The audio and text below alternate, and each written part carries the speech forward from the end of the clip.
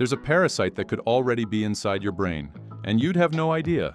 It's called Toxoplasma gondii, and it infects an estimated 2.5 billion people worldwide. That's 1 in every 3 humans. Most people never show symptoms, but that doesn't mean it's harmless. In rodents, this parasite literally removes their fear of cats, rewiring their brain so they walk straight into danger. Why? Because it needs to get back into a cat to complete its life cycle.